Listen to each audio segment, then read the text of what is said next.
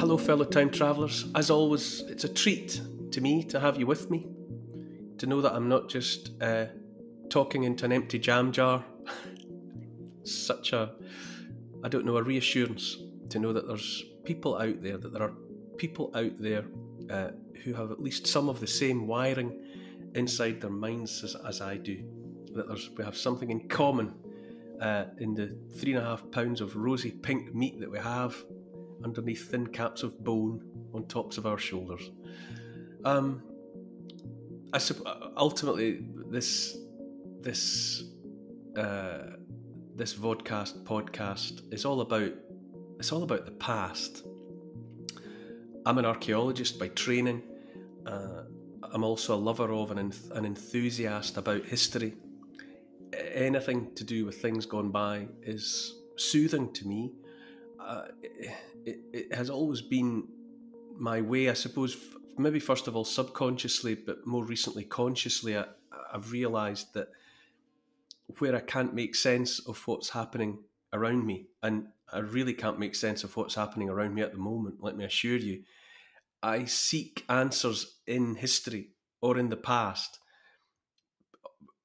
from the point of view that we haven't changed very much in the last 200,000 years. Physiologically and cognitively, we're the same animal that hunted the wild beasts of the African savannah.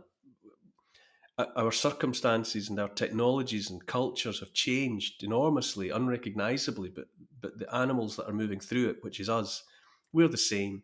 So it seems to me that solutions that people found in the past to big challenges like plague and war and conflict and natural disaster and existential angst, the answers that worked for people in the past and let them nudge a little bit further forward into the present, into the future, some of that must surely help us. So whatever the problem is, I like to look back, see how people coped, see how events played out, and see if that helps me. That's really the philosophy that underpins this whole endeavour. So thank you to everyone who signed up to my Patreon site. If you don't know about it, I can tell you how it works. Patreon is based on a subscription model. You join up, you part with some folding cash, you become a member, and that contribution then helps everything else that I do on here. Other podcasts that have been, are, and always will be free are made possible by the Patreon contribution. By being part of the Patreon community, you get access to extras, other rewards, other content. The centre point is a vodcast that I record every week with Paul. We run competitions and we invite the community to come up with ideas for specials. There's always stuff going on. It's a thriving community, getting bigger every day. So if you want to become part of that community, go to patreon.com, search for me by name, Neil Oliver, and sign up. Okay, now it's time to strap into the time machine and we can set off for the next stop on my love letter to the British Isles. Cue the music.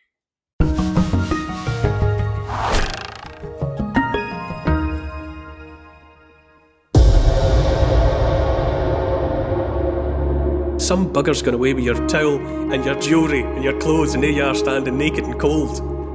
Curses! Get 'em for me! Get 'em for me, Sulis Minerva! In this podcast, we're crossing the channel with legions of heavily armed, well-trained Roman soldiers. A conquering army, bringing the modern world with it. Forms to fill in, records to keep, taxes to pay, straight roads and central heating. When they landed in 43 AD, the Romans became inextricably linked with the story of these islands and our influence on the world. I'm stepping out across Britain to discover 100 remarkable places that have shaped you, me, and the whole world. I'm Neil Oliver, and this is my love letter to the British Isles.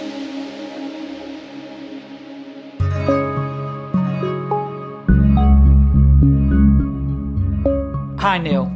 In the last episode, you you took us to Inishmore, an island off the west coast of Ireland, home to two incredible Iron Age forts. Where are we this week?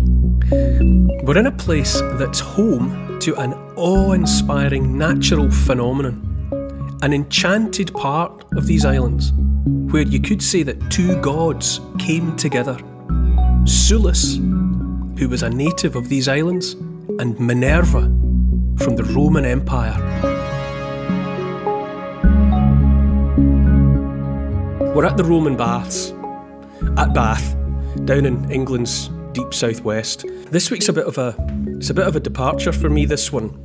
And I say it's a bit of a departure for me because when I was a student at university studying archaeology, and even before that, I always found the Romans a bit strange and difficult.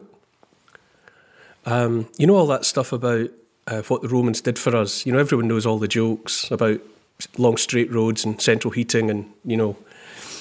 But there was something about them that always rankled with me, always kind of put my back up a little bit. And while, of course, I was able to see that they were an extraordinary world phenomenon, the way in which it was assumed that they had arrived in Britain and just made it better, sorted it out like an unmade bed, just kind of bothered me. Because by the time the Romans came, there'd been people here in unbroken line for thousands and thousands of years, hundreds of thousands of years if you think about it. And the idea that we were all just sitting about in a swamp with our thumbs up our bums waiting for the Romans to arrive and make the roads right, it just used to bother me a bit.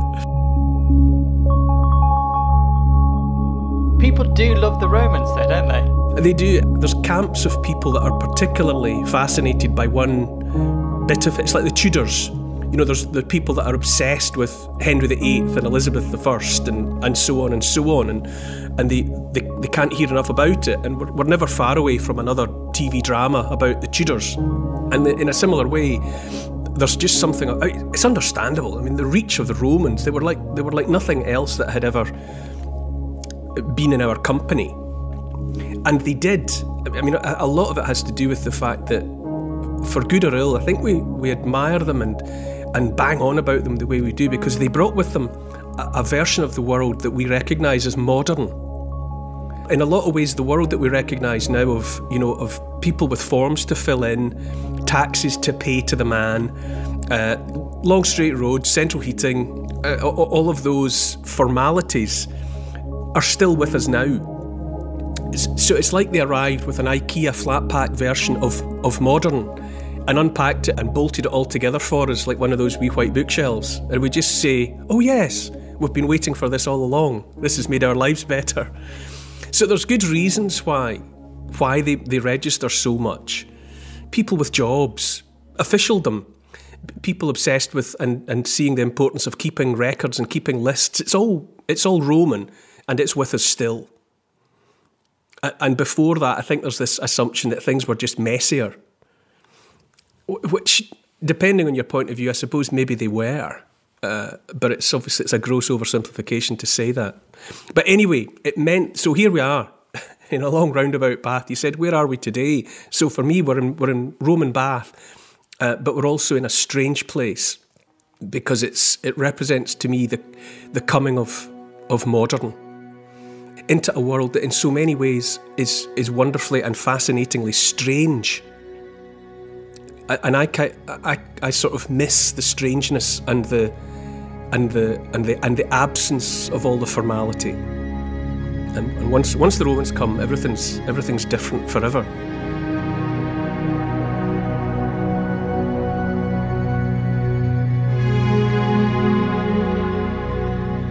What was Rome like when it invaded the British Isles? Rome was already old, up and running. All its structures and everything was there, and it had already cast the shadow of its hand over the ancient world. It was everywhere. You know, they were in Africa, they were in the Middle East, they were all across Europe, they were all round the Mediterranean. And so by the time they came here, there were already connections. The people of the British archipelago were aware of Rome. and everything Roman before Rome came and conquered us. So it's spread across a century, really. Julius Caesar, he was in Gaul, which is to say France, for want of a simplification, and he was disinclined for all sorts of reasons to go back to Rome. He's a very political animal, Caesar, and he was always waiting for the right moment to do the things that he wanted to do. Now, this is in 55 BC, and so he decides to take a pop at conquering the British Isles, and so he goes across with some soldiers, and it's a bit ineffectual.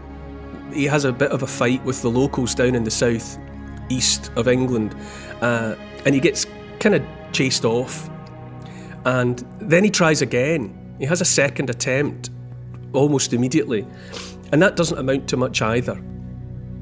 And then it all goes quiet. But the point is that by the time Caesar was doing that, there were already connections between the people, especially the people closest to Roman Europe, the people in the sort of southeast of the country and the south coast of England. They already knew about they were already drinking Roman wine, and they were probably, some of them were already adopting some Roman ways. They might have been dressing a little bit like the way people quite fancy the styling of the Kardashians, and so the girls start doing their makeup like that and trying to look like them. There was certainly a bit of that going on. Before Caesar arrived, people, by their own choice, adopting things Roman. So Caesar had a go. It didn't amount to much. Caesar went back to Rome. Although he hadn't conquered Britannia at all, he was received with great affection back in the Roman capital. And then, of course, everything else that happened to Caesar.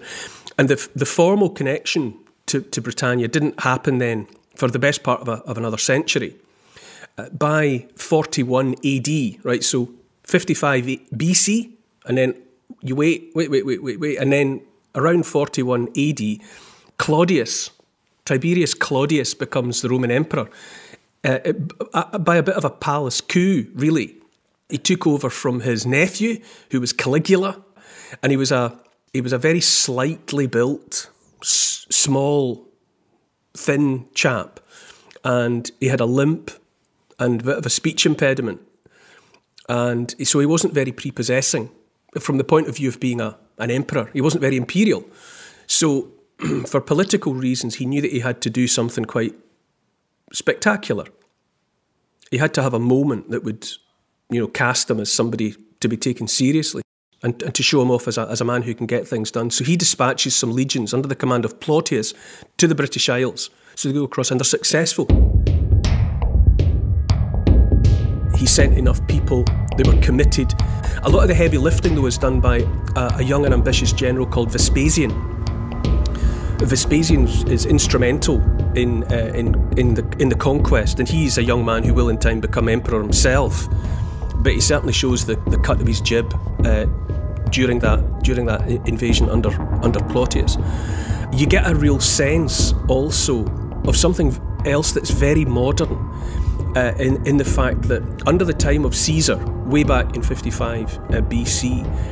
He had come in contact with a chief of a British tribe called Commius, and Caesar struck up a rapport with him and had him as a kind of a puppet back in Britain. He was a chief of the Atrebates tribe in what we would call Hampshire, and Caesar used them. But of course, Caesar's invasion didn't come to anything. But then all that time later, under Claudius, one of Commius's descendants, a chief called Verica, came crying to Claudius, basically asking for help because he was being bullied by a much more warlike neighbouring tribe called the Catuvalloni, and they were threatening his territory. And so because of the long thread of connections all the way from Caesar and Commius, and then Claudius took it on, he sort of inherited the obligation to these people.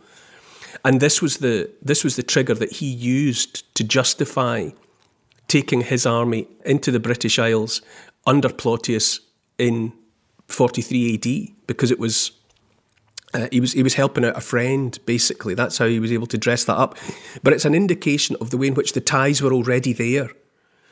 And for some people, for some important wealthy people in the British Isles, it was advantageous anyway to get the Romans in for their own political ends. So it's not as if everybody in the British Isles was against the conquest, not at all. For some people, it was the desirable next step.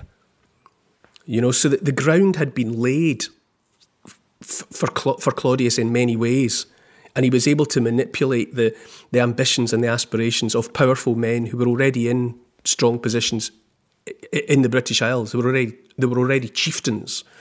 So you can see how modern that feels, about people exploiting powerful allies and using them to, for their own personal ambition, even when it might have wider consequences that are not necessarily in the best interests of your neighbours. There's something very modern about that. But in any event, from 43 AD, the Romans were here, and they stayed, for good or ill, for about 4 centuries. Which is a long time. Which is a very, very long time. It's hard to imagine. I mean, the union with the EU, with the European Union, it's only 40 odd years old. So you're talking about being run by the Romans for 10 times that long.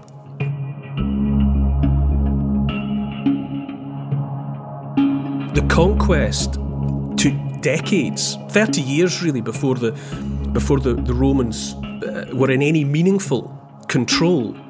And even at that, they didn't ever get control of Ireland. They were in Ireland, they went there, they knew all about it and had connections to it, but they didn't conquer it. Not in the same way, and they didn't conquer Scotland. Although Scotland didn't exist, they didn't conquer the northern part of the Long Island of Britain. In many respects, because the Romans were very practical, and they did calculations and said, to put enough men, say, into the north to conquer it and keep it conquered is expensive. And anyway, what do we stand to gain? What's up there? Is there a lot of gold? Is it very fertile? Do they have something that we want? And basically they did the calculation on the back of a Roman envelope and thought, no, it's not worth it. It's too expensive to occupy that territory. And so that's why they limited themselves to Hadrian's Wall, Antonine Wall a bit further north for a little while, but realistically they just thought, no, it's not worth it. And something similar. They concentrated all their efforts in that where they knew they could get stuff they wanted. So obviously by conquering the southwest of England, they got themselves all the tin. And there was gold dotted about as well. There was a certain amount of lead. These were all elements, minerals, metals that the Romans needed and wanted. So they bothered to take control of those places. And the other thing that was genius about the Romans everywhere, not just in Britain, was they were very pragmatic. All they wanted was for the local people to accept the emperor.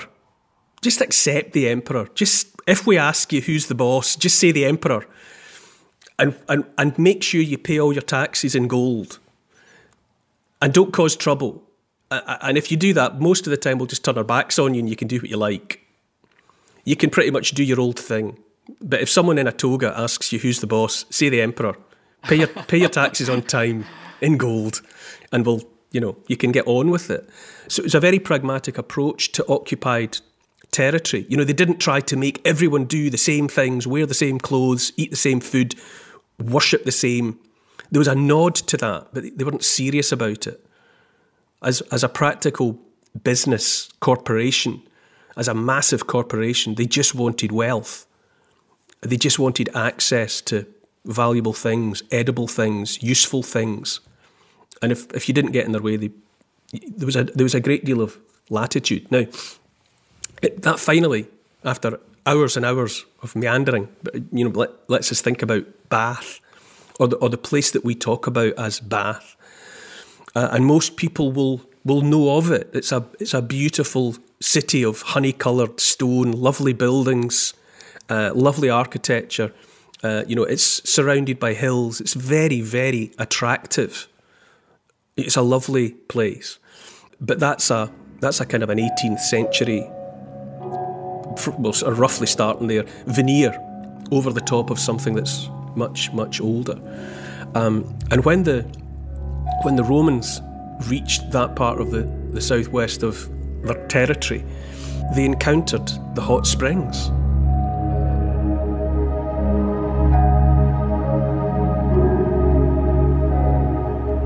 And at that time it was nothing but hot springs. There were no buildings, and there was no great city there. There might have been a settlement in its vicinity, or there was, because it was under the control of a tribe called the Dabuni. And it was a magical place, because it would have been, especially in winter, the hot water there, it would have been wreathed in steam. The water, when it comes out of the ground, is about 45 degrees, as we know, which is bath temperature. It's also stained red. There's iron and other minerals in the water, so when it comes out, it stains everything red. So it may well have looked to people like blood. It may have been interpreted as the world bleeding at that point, or indeed a god or a goddess deep underground whose own lifeblood, whose pulsing hot lifeblood was coming into the world at that point, and maybe adding to its power, adding to its fertility. And it was certainly interpreted for a long time as a place that you would go to and take the waters and bathe in the waters, and if you were ill, you'd be made well.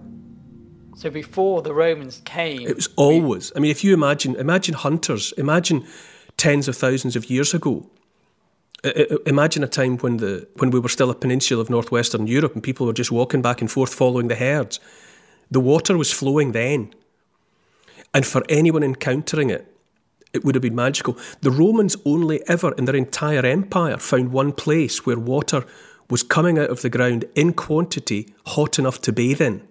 That was at Bath. They had never seen anything like it. There's a couple of places. There's a place in Ireland. There are a few spots where warm water comes out of the ground, but in Britain, but 20 degrees. So nothing like the comforting warmth of Bath. So Bath was unique to everyone that saw it. Hunters of the Paleolithic, right the way through to the tribes who were living there in the Iron Age, who had inherited it from the hunters that went before and the farmers that went before. And then when the Romans arrived and they encountered it, they had never seen anything like it.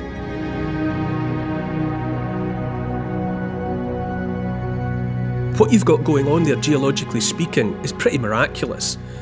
In some respects, what is simply happening there naturally is almost more fascinating than anything else that's going on.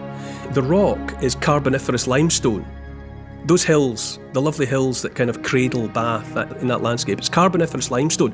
And that means that rock was laid down as the seabed of a sea millions of years ago. You've got little creatures with shells that die, and they sink to the bottom, and their shells become rock, and then the world moves. You know, geological time spans unfold, and what had been a seabed is pushed up, and is now above the sea and is dry land. Then rain falls on the land, and of course the rain percolates down through the rock. And in the case of that Carboniferous limestone, it percolates down. When it goes down about 8,000 feet, geothermal processes, the heat of the core of the planet, is enough to heat that water. And by the time it's at 8,000 feet down, it's being heated to a temperature of about 65 degrees, which is too hot to touch. I mean, you could cook with it at that depth. And the Carboniferous limestone is laid down in horizontal layers, but then geological movements mean that there are also vertical cracks that geologists call joints. So when the water is down, that heating makes it rise. It starts to rise back up along the horizontal layers and then into the joints, and then it rises up, and it's losing heat as it comes up through the rock. By the time it comes to the surface and comes out where we can see it, it's at this lovely balmy 45 degrees. Right? It's a miracle. The water, if you go to Bath today, the water that's coming out now, gushing out at that temperature, fell as rain from Stone Age skies. That's rain that fell, let's say 8,000 years ago, that latest arrival at the surface. It fell as raindrops 8,000 years ago when people in animal skins were hunting the deer in the dappled forests. And now it comes back up and people, can touch it and experience it. Now, for me, that's more, I find that more spine-tinglingly fantastic than anything else that's happened at Bath. Just that simple, natural process. So, you put yourself in the mindset of anyone that encounters it, and it seems to be a miracle. I mean, to be honest, even for a 21st century modern person, when you go and see it coming out of the ground and you put your hand in it and it's hot, it's like that. It's childlike, isn't it? If when you see it and touch it, you think, this is a trick. So imagine anyone, especially people that didn't have the science of geology and who didn't have modern understanding of geothermals and all the rest of it, who are simply confronted with a unique place in the landscape where water comes out of the ground so hot you can lie down in it. And think what that would do. So when the Romans encounter the Dobuni tribe in that part of England, although the Romans called the place Britannia, because that's what you call an ethnonym, linguistically speaking, which is to say, if you imagine when the Roman people were first encountering the Long Island, and they would have said to people, "What do you call this place?" It's a natural question to ask. Where are we? The answer seems to have been something like Prytani, with a P, Prytani. And that way you do when you're on holiday and a local says a word to you in their foreign language and you try to repeat it and you probably don't get it right because it's not your language, but you make your best stab at it. So Britan, said the Romans for Prytani, and the locals must just have nodded at them and said, yeah, that's good enough. That'll do. And so it becomes Britannia. So Britannia is an ethnonym, which is to say it's a person's attempt at pronouncing a foreign word. So it wasn't that the Romans named... They didn't just invent that. They didn't just pull it out of their big book of Roman names. So Britannia, in essence, is a very, very old... In the same way that the water that's coming out at Bath fell as rain 8,000 years ago, so the very name of Britain is soaked into the landscape long, long ago, at a time that nobody bothers to remember. So we think about Britannia being a Roman name, but it's not. It's an old, old name that they just adopted. More of their pragmatism. That was the Roman way. If that's what you call it, well, that's what we'll call it too. And so likewise, they turned up at Bath, saw the water coming out, and asked the local people about it. And the locals said, well, there's a goddess under the ground there, which was thinking that the Romans could get on the same page as, because they had a pantheon of gods and goddesses themselves, as we all know. So to hear about a god or a goddess, that makes perfect sense to them. And the locals said, we call her Sulis, and she is our goddess of health and well-being and wisdom. And the Romans thought, well, we know her. We've got a goddess of well-being and wisdom, but we call her Minerva. But it's surely the same goddess. And this is her home. You've actually got her here. She lives here she actually lives under the ground where you guys are.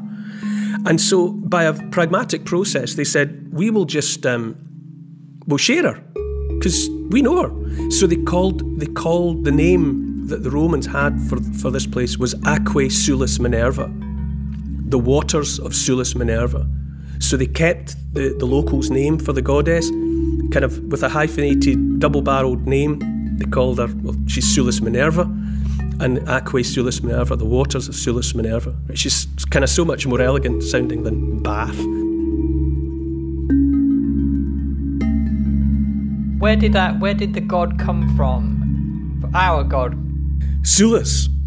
Yeah. Well, it would appear from what we can... Obviously, the first people to write anything down were the Romans, because they had Latin, and they wrote things down.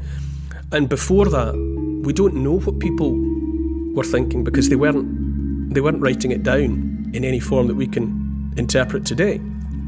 But the whole process, things that we've discussed before, Llynfawr, where swords and such like were being put into the water of the lake as sacrifice, as appeals, for thousands of years, back to a time we cannot pinpoint in the past, people all over the world and here, for want of any other religion, they were trying to understand the workings of the world around them in terms of invisible forces whose effects and powers they felt subject to, but that they could not see. Things happened. The wind blew, the rain fell. Sometimes terrible things happened. A devastating storm or a flood, or there'd be years when when the crops wouldn't ripen, or they'd be destroyed. And those invisible forces were interpreted by people. They think it's transcendent. They're thinking there are forces in the world, but we just can't see them. So, and those become, by a logical process, they start to be personified as gods and goddesses. Clearly there are invisible things around us all the time, and they have an effect on our lives.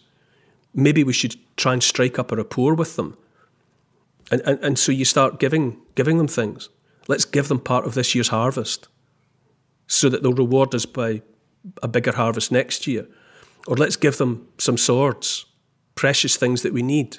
And they'll appreciate that because they'll have seen how much we need these things. So for us to put them into the river or into the lake and never go back for them, the gods will reward us for that. And so by the time you get to Sulis being imagined at the place we call Bath, it's people making sense of what they can see. This magical, hot, reddish water that stains the ground all about, that looks like blood, so that the world seems to have an open wound here. What else can it be but some transcendent, invisible power? You know, for want of science or anything else, those are the kinds of explanations that people come up with.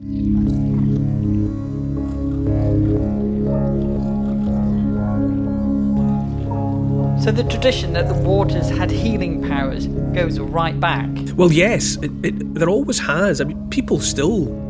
You talk about taking the waters at Bath and other places. When you go, as you know, it smells sulphurous. You know, it's got that slightly bad, eggy smell, which is part of fun, because if you think, we know for a fact that it smelt just the same to the Romans. That was a smell that they knew. I love that, or those ancient Britons that were there in the first place. It was always that smell, and it was always that temperature. So when you put your hand in that water and smell that smell, you're literally breathing, inhabiting the same environment that they knew. But there's sulphurous and other elements in the water, and people have always associated it with getting better. There was a 12th century English historian, Geoffrey of Monmouth, and he wrote a history of Britain, and he had picked up an explanation for Bath, a folk tale, and his explanation had been that there was, around the 9th century, there was a prince called Bladud. He was of the royal line, but he had leprosy, and so he was driven out of his society and had to go and live as an exile, and he went away and lived as a pig farmer. But just as good luck would have it, where he settled was close by the hot springs, and he noticed that if his pigs ever had a skin complaint on them, if they went into the waters, they came out cured. And so Bladud went into the water, and after 3 immersions in the water, his leprosy was cured, and he went back to his kingdom, became the king, and they all lived happily ever after. Now that was just Geoffrey of Monmouth's folk tale to explain the origins of Bath. But people have always, it may well have, I mean, it's been associated with cures from everything from lumbago to piles, to you name it. Some people will tell you that if you go and bathe in the waters at Bath, you'll feel better. And who knows, you know, maybe the placebo effect, I mean, maybe if you go there with the right faith, your body will cure you because you believe that the waters of Bath will cure you. There is no doubt that there's a whole psychological thing going on there. You know, physician, heal thyself. You know, there is that mental element to getting better. And for some people, the trigger to helping themselves get better Might just have been this strange smelling warm water that they could bathe in and drink. That's why it's seen as being the outpourings, literally, from a goddess who was all about health and wisdom, but primarily health and well-being.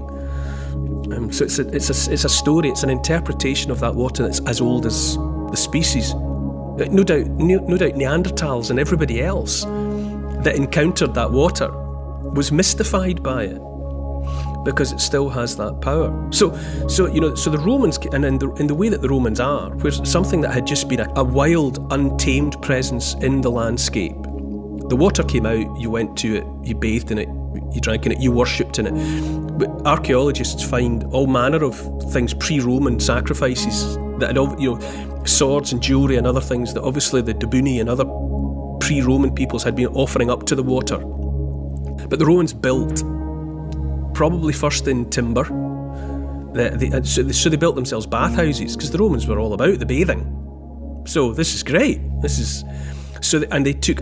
took control of the water, and so they made sure that there were places where there was hot water, cold water, plunge pools, and all the rest of it. And they, in that Roman way, they sort of formalised and imposed order on what had been just a natural feature in the landscape. I mean, the buildings that are there now, the Roman baths were lost. And after the Romans departed in the 5th century, the town that they had built at Bath fell into disrepair.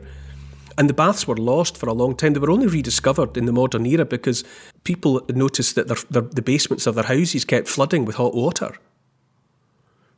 And so then in the 17th, 18th centuries, they were rediscovered. And there's a hot spring here. And then you get the building of the lovely Georgian buildings that are there to this day. But so that nothing of the Roman building survives. It was all lost. It's all been recreated in the modern era to look like Roman baths. But so the Romans had a timber bathhouse. Then at some point it would have been replaced with something more permanent in stone. And they also built a temple beside it, because people would come from far and wide to get help from the goddess in all sorts of ways. So part of it would be drinking the water or bathing in the water for your health. It was also a great place to be seen, for the Romans to go there and be seen lounging about, eating good food, like a flash nightclub or a great restaurant or something. It was the place to be seen, and business would have been conducted and all the rest of it. From the Roman time onwards, for the entirety of their stay in these islands, it was this glamorous location. And in the temple next door, people would come and they would bring a bull or a sheep or a chicken, and it would be sacrificed to Sulis. And then there were people employed there called augurs. You'd give him your bull, and he would slaughter it for you, and then he would read the entrails. So you maybe go there when you were contemplating making a business trip to France, if you're a merchant. When would be an auspicious time to make the journey? So you'd go to Sulis, slaughter the bull, and he would tell you, 2 weeks on Tuesday looks like a good time to me, according to what I can see here. And it would either work out well for you or not, and you might go back and say, my trip was rotten. I had a rotten trip. And, maybe you'd expect the augur to give you some kind of explanation for why his prognostication had gone wrong. So it was a multifaceted place for the Romans. And another way, I mean, really, as I said, just the mere fact of the natural processes that create that water, I find mind-bending. But another way in which Bath is fantastic is because it lets you catch a glimpse of real human nature. Amongst a great wealth of material that archaeologists have found, things that have been put into the water there, they found little lead squares folded in half. And when they opened them up, they had little messages written on them in Latin.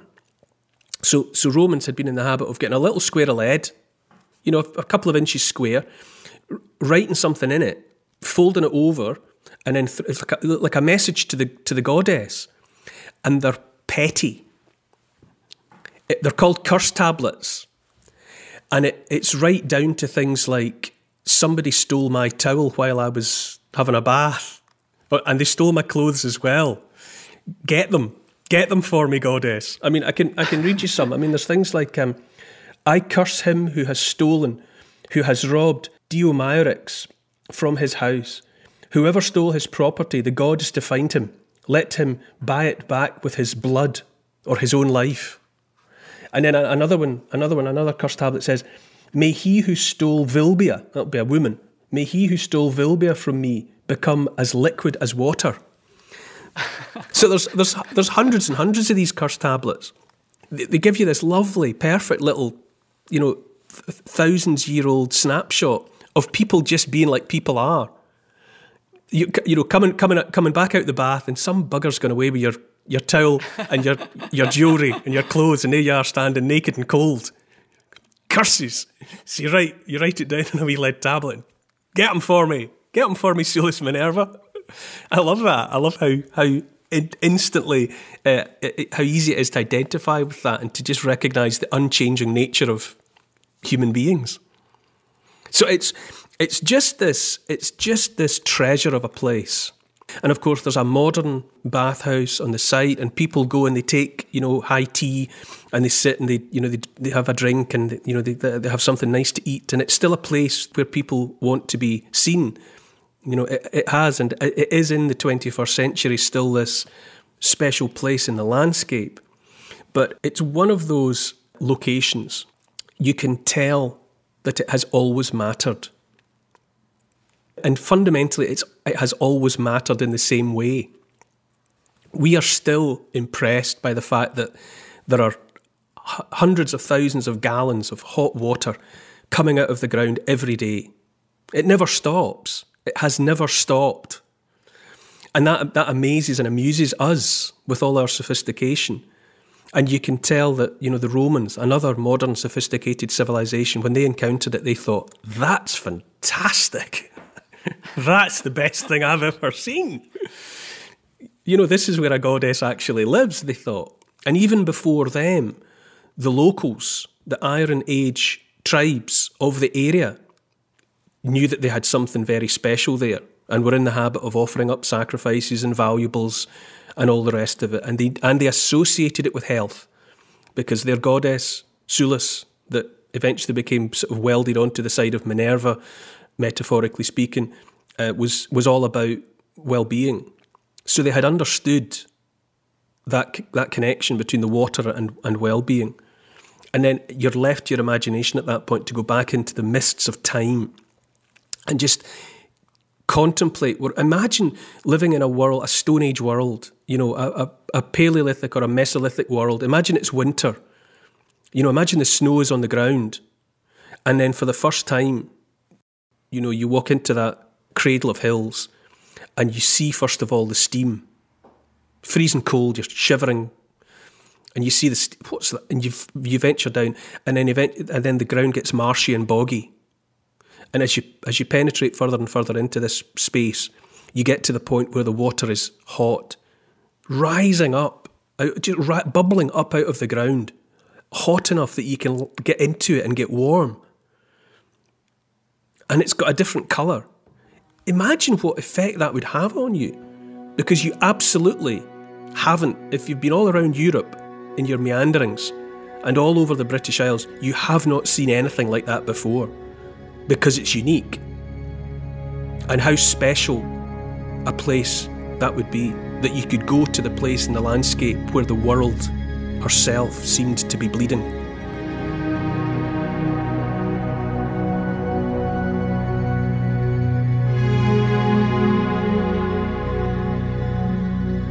The Romans were here for nearly 400 years, so did these isles change and influence them? Yeah, as we were saying at the beginning there, I was always slightly defensive about the idea that we needed to wait for the Romans before we got civilization. I mean, civilization is one of those C words of archaeology. It's like culture. It makes people jumpy because it means slightly different things to different people. It's hard to get consensus about what civilization actually means. I mean, etymologically, you're really talking about towns, cities, people gathering together in that sort of urbanised way. That's for most people, or a lot of people, that's what civilization's all about. But if you loosen the bounds of what civilization means, if it's a sort of a social sophistication you're talking about, and people relating to one another in sophisticated, well-organised ways. So I was always a bit wary of this suggestion that it took the Romans to make us a civilised country. When the Romans came here, they were undoubtedly, those Romans that came here and lived out their lives here, or they were changed. In the same way, I mean, you could say that the metaphor is in the same way that the rain that fell, that percolated down through the rock, was warmed, and it picked up all these minerals and other elements. And by the time it returned to the surface, it was altogether different because of that process of percolation and just being affected by the stuff of the place. And I would say that the Romans, likewise, like that rain, were changed by the time they spent passing through the British landscape. So that the British Romans were a different sort of Roman.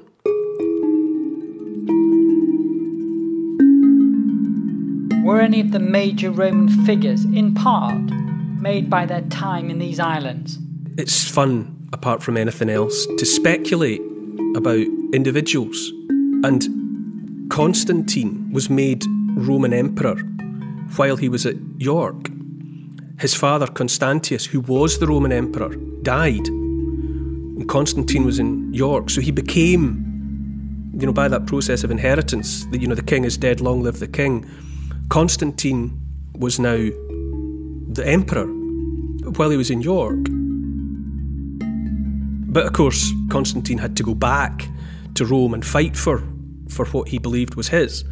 And on the eve of the crucial battle, which was the Battle of Milvian Bridge, legend has it that Constantine looked up at the sky and saw a cross and heard or saw the words, more or less, if you use this symbol, you will triumph. So he had his men put the cross on their uniforms, paint it on or stitch it on or whatever, and he was victorious. And his position as emperor of Rome was secured. And it was Constantine who went through the processes, to cut a long story short, that ended up with the Christian religion becoming the official religion or a tolerated religion of the Roman Empire. He was the emperor that summoned the conference at Nicaea that produced the Nicene Creed, that's a foundational text of what the Catholic Church became. So he was a Roman who had been affected in whatever ways by being in the British archipelago. And he it was, for good or ill, and for whatever his real intentions actually were, it was he that legitimised the Christian religion at a time when the Christian religion could have gone over the hill into history and been crushed and disappeared. He secured its future. And after his time, it became the world-dominating religion that was the Catholic Church. So without Constantine, what if? What if there had been no Constantine? What if he had spent time somewhere else? What if he had been somewhere else when he became emperor? It's one of those sliding doors things. But in any event, he was in the British Isles, and part of his makeup was on account of his having been in the British Isles. That was part of what made him the man that he was, part of what made him the Roman emperor that he was. So something like the British Isles may have actually had a part to play in securing the destiny of the Christian religion. Because without Constantine and his actions, it might all have been fundamentally different. You just don't know. But he was made, he was made the person that he was, but by time spent in the British archipelago.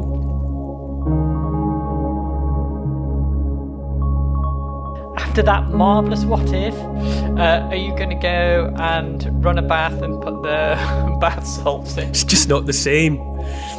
There's bathing and then there's bath. I love it. You've been there. You've been in Bath. I just love it. It looks wonderful. But for me, it all boils down to, pardon the pun, it all boils down to the fact that that aroma, that kind of sulphurous smell, and that water at that temperature has flown constantly and consistently for an immeasurable period of time. And when you're in that place, smelling that smell and feeling that temperature, you're smelling a smell and feeling the temperature of something that Romans did. Roman people. So it's one of those places in the landscape where I just allow myself into feeling that I've got a physical connection with another time.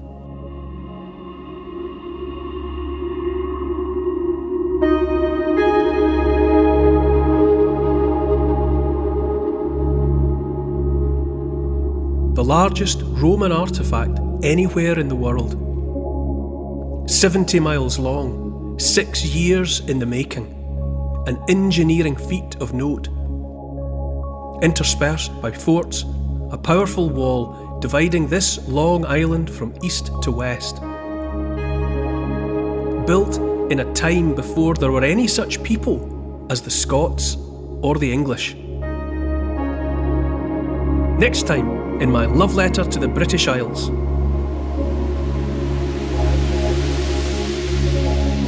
Check out my Instagram account. It's called Neil Oliver Love Letter. And to ensure you get each new episode of the podcast as it goes live, don't forget to subscribe, write a review, and share with your friends. For further reading about these favourite destinations of mine, you could try my book. It's called The Story of the British Isles in 100 Places, and it's published by Transworld. Neil Oliver's Love Letter to the British Isles is produced by Paul Ratcliffe and Neil Oliver for Fat Belly Films. The music is by Malcolm Goldie. The social media producer is Oscar CFR. Additional research was carried out by Evie, Lucian, Archie and Teddy. Finance is by Catherine and Trudy. Post-production is by Althorpe Studios. And the graphics are by Paul Plowman. And special thanks to the people across history who have made and continue to make these islands such an incredible place. This has been an FBF Podcasts production.